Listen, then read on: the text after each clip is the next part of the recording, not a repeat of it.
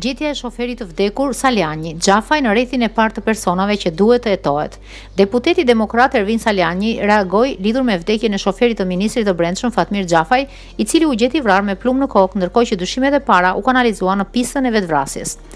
Salianji pyet se kush do të hetojë për zbardhjen me plumb pas kokës të shoferit të ministrit të Brendshëm. Për shkak të rrethanave, ministri është në rrethin e parë të personave që duhet të hetohet. Kush do ta hetojë atë? Varësit apo varësi do hetojnë në prorin? Shumë rastësi bëjnë një ligjësi. Nga lidhja me mafian tek informacionet konfidenciale, gjithçka e bën të tmerrshme këtë histori.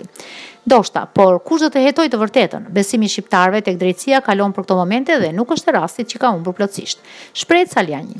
Ai thotë se realiteti i shqiptarëve i ka kaluar imagjinatën e serialeve të famshme, të filmave dhe se jeta e qytetarëve shpjegohet vetëm me skenar filmash. 31 vjeçari, shkëlqen Qordja, u gjeti pa jetë rreth orës 9:30 të mëngjesit të kësaj të shtune në garnizonin e Gardës Republikës.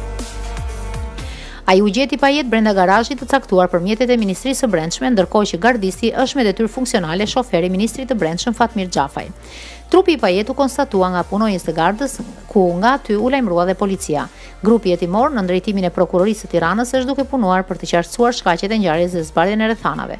Paraprakisht mendohet se viktima mund të ketë dhënë fund jetës për shkak të pistoletës së gjetur pranë trupit të tij, ndërkohë që jetimet janë në vijim për të zbuluar nëse ka dyshime për vrasje.